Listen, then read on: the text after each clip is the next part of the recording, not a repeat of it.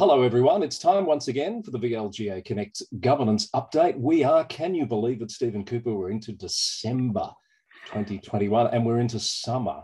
How are you?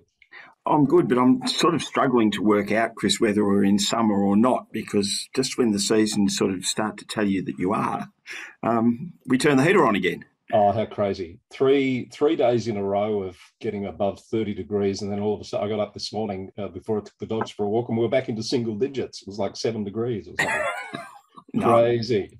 We're not starting the summer series yet, folks. We'll probably start that next week because we want to do a special recognition this week of the 16 Days of Activism campaign, hence our special backgrounds. For those of you watching on YouTube, for those of you listening on the podcast, we'll describe it for you. We've got an orange background. We've got the UN global logo, Orange the World, in the top corner with the hashtag 16 Days of Activism. And of course, we've got a recognition for our wonderful sponsors, Hunt and Hunt Lawyers. Well summarised, Chris. Very good. So 16 Days of Activism, of course, is the global campaign to end gender-based violence. And Steve, I've seen pleasingly so many councils, not just in Victoria, but all around Australia and beyond, doing lots of things like walks to raise awareness of the issue, morning teas, fundraising campaigns, etc., to put towards these activities. And I know you and the team at the VLGA have done something similar. That's true, Chris. Yeah, last week we all put our orange bandanas on our pets and went walking separately and did a bit of a post on our social media. And I think it's really important to note, Chris, that these rituals are important, that they send a signal of commitment. Certainly they don't go all the way, and I think the events, particularly nationally this week, would indicate that this is a topic that deserves more than just window dressing. Absolutely right. And we'll come back to the Jenkins report on that topic very shortly. So there you go. Well done to everyone for getting into that campaign as you've done this week. And it runs through until, I think from memory, the 10th of December, Steve, that 16 days. So it's not too late to do something. I've got to confess, we went with the orange background because I've got nothing in my wardrobe that is orange and could be, other than a very garish wind cheater, which I don't think viewers would thank me for wearing. Chris, I'm rather pleased we've got the orange background just quietly. So quite a bit of news around. Let's deal with these one by one. The Minister for Local Government in Victoria has announced that there will be a municipal monitor appointed at the City of Yarra. This announcement came on Monday, I think, the same day that the Supreme Court handed down its judgment about the matter that the Chief Municipal Inspector has brought against the Yarra Council. I'll come back to that in a second. But Steve, were you surprised to hear the announcement that a monitor was going to be put in place at Yarra? We had a conversation about that earlier in the week, Chris, and I would just make the point first. I think it's an accidental confluence, the monitor appointment with the Supreme Court matter. Yes, sure. I think for me, I wasn't surprised about the appointment of the monitor. I was surprised that it happened so soon. But on reflection, the minister has been really clear that he sees the appointment of a monitor as an effective early intervention. Yeah, we've mused on this in the past, haven't we, that we thought that might be the thinking. It's crossed my mind. I wonder if they've got a checklist of some sort. You know, in this case, the ministers referred to, as we've talked about, those 4 attempts to hold a meeting to elect a mayor, 3 failures to achieve an absolute majority. There's a whole range of issues going on behind the scenes, but ultimately the votes fell the way of Sophie Wade, who's the new mayor of Yarra. But the minister specifically referred to that process in his media release, as well as what were called broader concerns raised by council officers, and the fact that it's been receiving widespread attention. Do you think it's any one or all of those things in combination that have led it to this point? Oh, I suspect it's the combination, as you've described, Chris. I wonder too whether at a time, say if there were a chief executive officer performing well midway through their term, a minister might be less likely.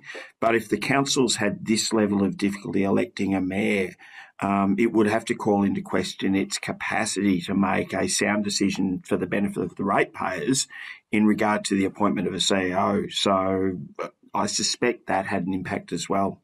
Yeah, that's a really good point. I hadn't actually considered that. As we said last week, Chris Lever's, one of the directors there, is being installed as an acting CEO. It's not the best time of year as it is to be going through that sort of recruitment process. So I'm assuming, they'll get into that good and proper in the first part of 2022. But yeah, you're right. That's probably something that sits on that list with a very significant decision that council has to make. Well, it's one of the biggest decisions any council makes. But, back to Chris Levers, as we said last week too, Chris, that the council is in a safe pair of hands through that interim period. Steve, do you think these dramas, and we'll talk about the other, the Supreme Court matter now, do you think they send a message that, there's highly qualified, experienced CEOs out there that might be thinking, perhaps I won't throw my hat in the ring given all of these issues? Do you think it would put people off?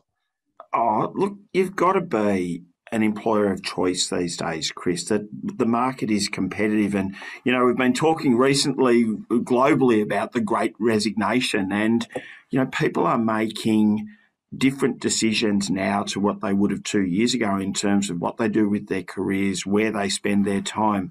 And, you and I have spoken recently about the fact that local government is competing with other levels of government. We'll come back to that later. But I would have thought definitely executives would make a decision as to whether they want to work in a particular organisation given the culture. And it can't help if you've got that sort of dysfunction.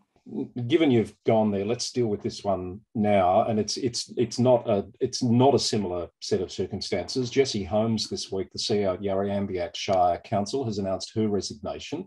She's moving on to a role with the Victorian Skills Authority, which is a government agency based in the Wimmera. She will be, which is that part of the world, of course. Great loss, I think, to local government, and another example of CEO level people making the decision that local government is not for them, at least now, and possibly for the future. And I've got to say, it's really starting to concern me about where we're going as a sector when all of these CEOs are choosing to go elsewhere. Oh, couldn't agree more, Chris. And you and I have both been lucky enough to do some work with Jessie, and she is a top shelf operator. So good luck to Skills Victoria for recruiting her. But I would agree if someone like Jessie, who's relatively young and potentially could have offered, many years of quality service to local government, is lost to the sector, then we're the poorer for it.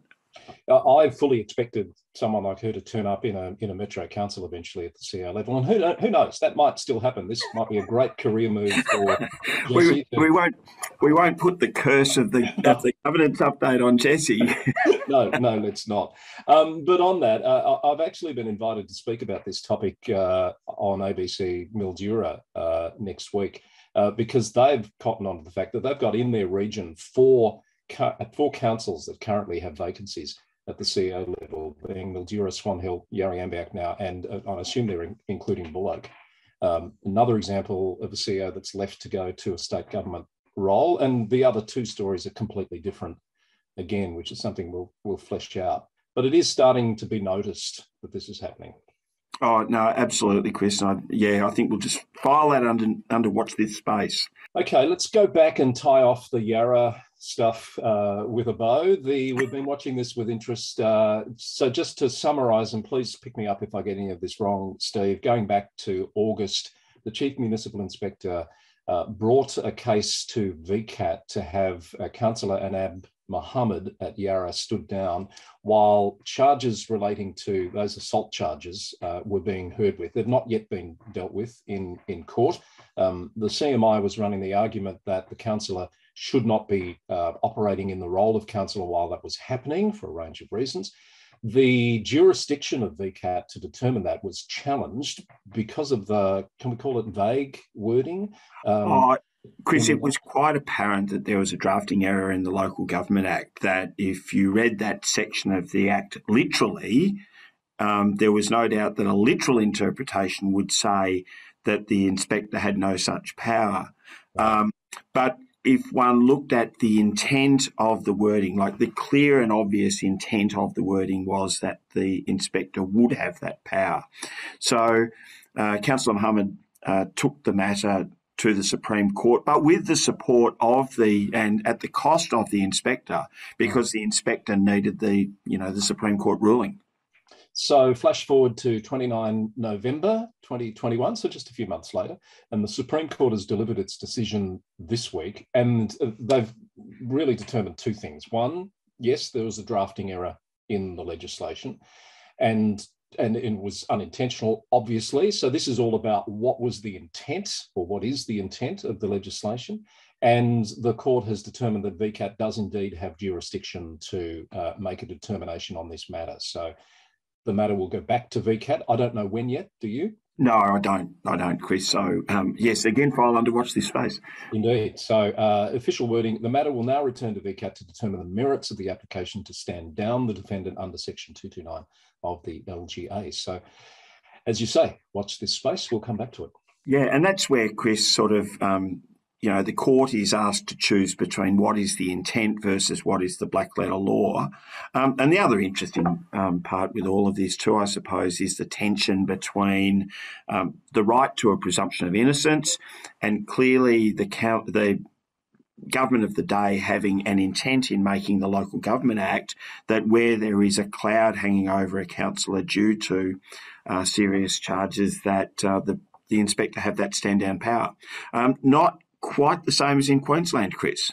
No, not the same. Very good point. So there is some fresh news on the Queensland Crime and Corruption Commission matter. We've talked about this a couple of times, and I've been following this a bit on the Local Government News Roundup podcast as well. So this is the story about the 8 councillors at Logan City Council that were charged with fraud by the CCC and stood down. This is, I think, the difference you're getting to, Steve, in the system. And that was all around the matter of the dismissal of the CEO of Logan at the time, Sharon Kelsey, who ultimately lost her unfair dismissal case earlier this year. More recently, those charges were dropped, and there's been lots of questions asked about the powers and the exercise of the powers of the CCC. So this week, Steve, a Queensland Parliamentary Committee has released a report which has been described as damning. Often it's either a report or a damning report, isn't it? This one is of the latter variety, which is saying that the CCC breached its duty to remain independent and impartial, and found that the discretion that it used to charge those 8 councillors was miscarried because all material considerations and evidence were not taken into account and weighed.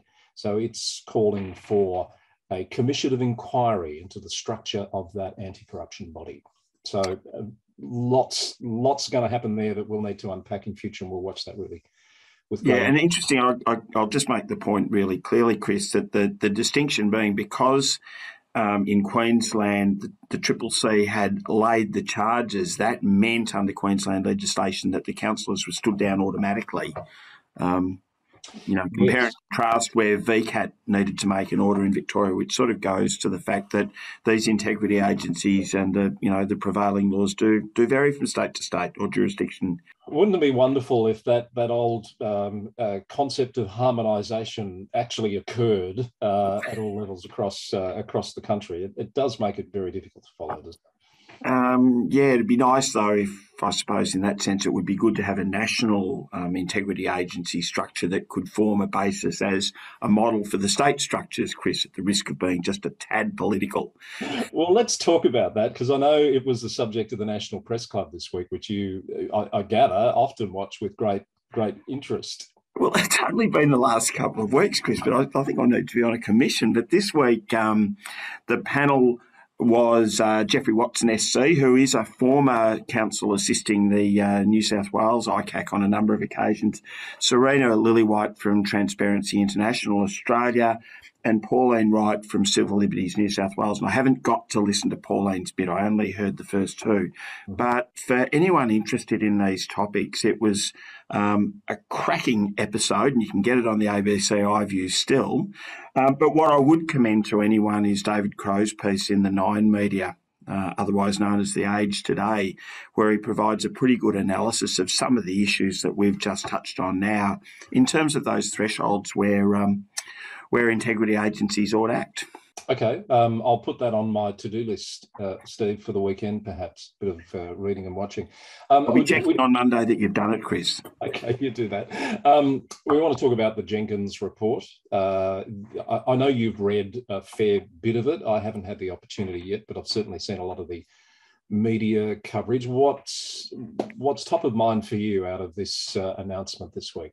I thought a couple of interesting things, that it's already had an impact, and at the risk of straying into political, I thought with the interesting that with the allegations of misconduct in relation to former Minister Tudge, that the Prime Minister has set in place some arrangements where the investigation will be undertaken by Vivian Tom, who also undertook the investigation into Dyson Hayden QC.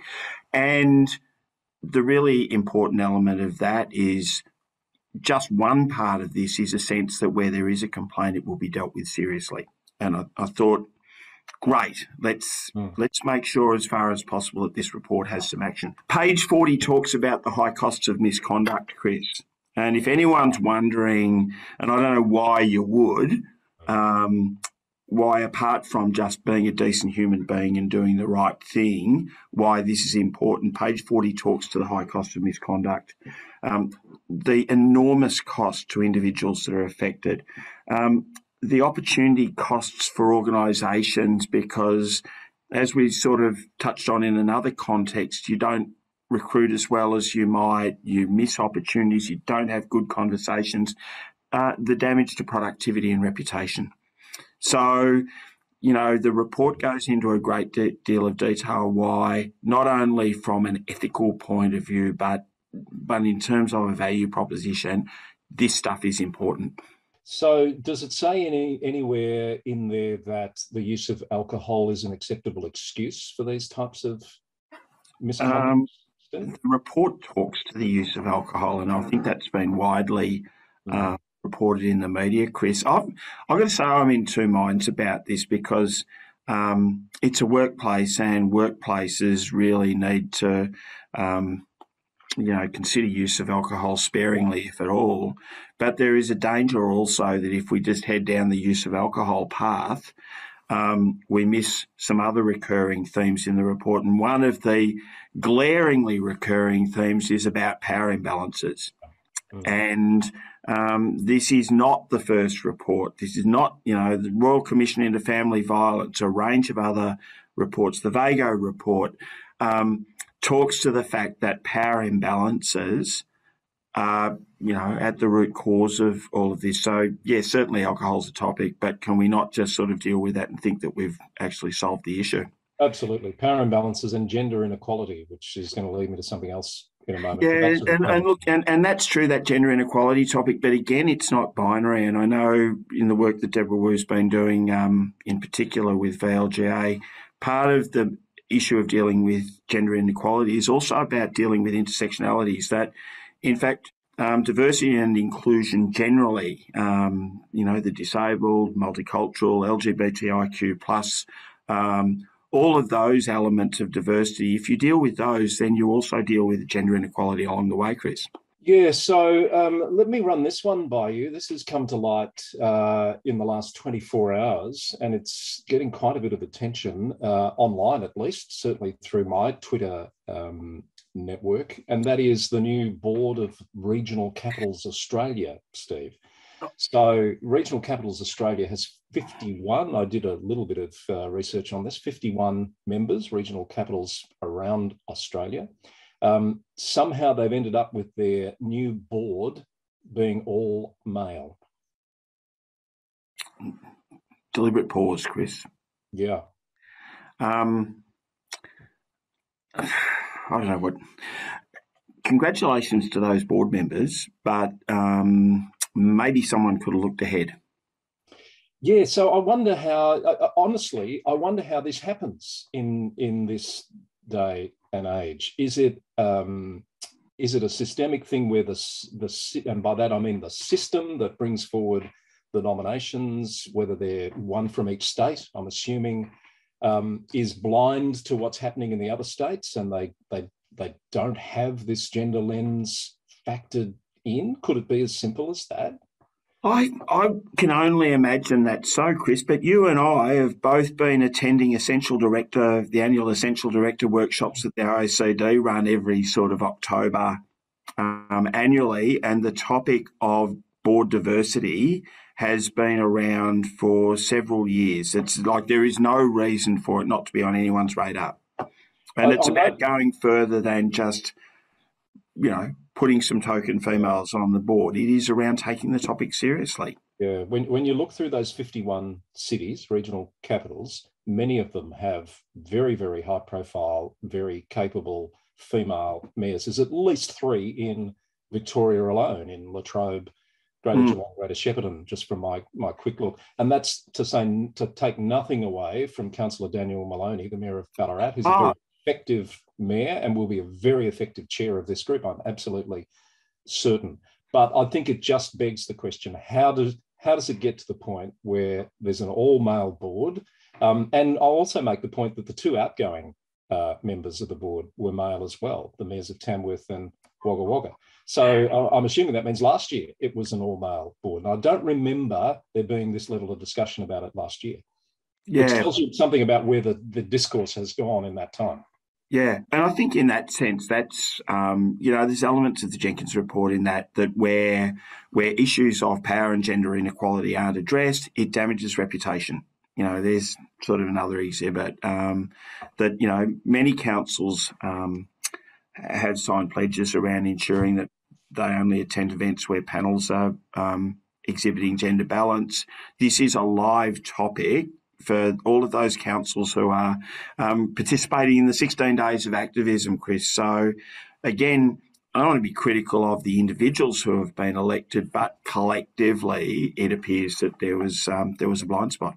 All right, we might come back to that. I will perhaps reach out to someone to try and find out a bit more about the process to at least shed some light on how it ended up where it ended up. Steve, we're moving into summer series next week. Any thoughts on what we'll be doing for the governance update? I assume we're going to have to do some of it live from suburban cricket or something, are we? I'll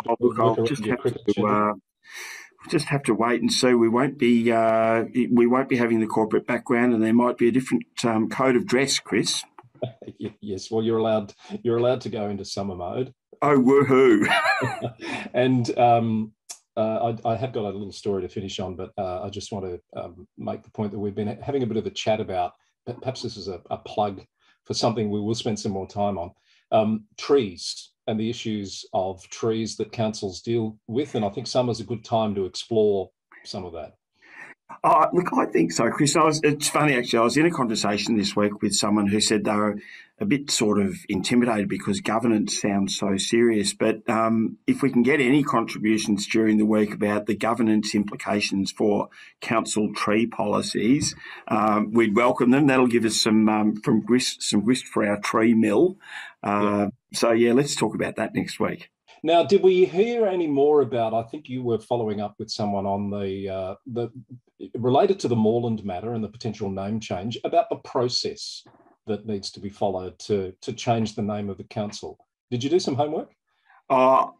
No, the only homework, I did have a brief conversation with our good friend Tony Rownick at Hunt & Hunt Lawyers, and Tony reminded me that Place Names Victoria do have a rather excellent process available in terms of naming protocols generally, but we didn't get into that level of detail about what the sort of legal machinations would be if the council, having gone through a consultation process, decides to proceed down that path. Right, so that's another one in the let's keep a watching brief. Okay. I want to tell you a story, Steve, and get your reaction. This has happened in the UK this week, where drivers have been hit with fines of £70 for parking their cars over yellow lines. Well, of course they should, Chris. You don't park your car over a yellow line. Double yellow lines, do you think that's pretty universal, that people would know that if they saw those double yellow lines, they park on them, they should be fined? I think, and unless the yellow line was faded, of course, or something like that, or there was some other extenuating circumstance, Chris, that might warrant the withdrawal of the fine. What if the double yellow lines weren't there when you parked, but they were when you came back? Well, that would be impossible, Chris, because how would you... Ah. Well, you know what did Sherlock Holmes used to say? Remove the impossible and you're left with perhaps the improbable. And this is definitely one of those cases. So what's happened in Early, which is part of Wokingham Borough Council, people have parked their vehicles as they normally do along this stretch of road and gone off about their business. Council contractors have come along with a crane, and a truck, and they've lifted each car. This is what's been found to have happened very carefully, and painted the double lines and put the cars back. And they've been, I don't know whether this is coordinated. I suspect it wasn't. I think it's just, what's our saying? You might suspect a conspiracy, but it's probably a stuff up. The parking enforcement officers followed along and put infringement notices on them for parking on double yellow lines. Can you imagine? People are a little bit upset about this. I normally try to think that there's a logical explanation to these sort of things, Chris, but I think people would be a bit upset. But it has achieved one objective. Yes. It's certainly got the message out about the no standing area in that particular street. And the community is very clear about that point. Perhaps we might have applied a few different communication strategies. Well, the council's been accused of acting like the mafia. They have accepted that they've acted in error and that it was a gaffe, and they've said they will cancel those fines. So all's well that ends well. But just when you think it's not possible to stuff up even worse as a local authority, there's a good example that we should take heed of. I should just say though, Chris, I've watched the odd Godfather movie, and I've never seen the mafia actually lift cars with cranes. That's a bit harsh. maybe a tad overblown, but anyway, I'm sure JLF has managed to show you some of the pictures as we've been talking for the edited version of this, and I think that's where we might leave it for this week. Lots to talk about as always, Steve. Thank you. Have a good week. Thanks, Chris. You too. Steve Cooper, Chief of Staff of the VLGA. That's the governance update brought to you by Hunt & Hunt Lawyers. Thank you for your company. We'll see you again soon. Bye for now.